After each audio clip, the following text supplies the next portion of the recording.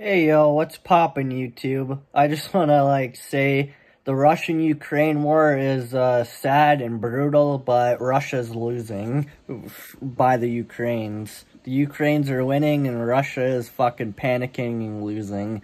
This is great. They're getting their asses kicked by the Ukraines, which good for them. Good for Ukraine for defending themselves from an invasion that shouldn't have happened. Fuck you, Putin.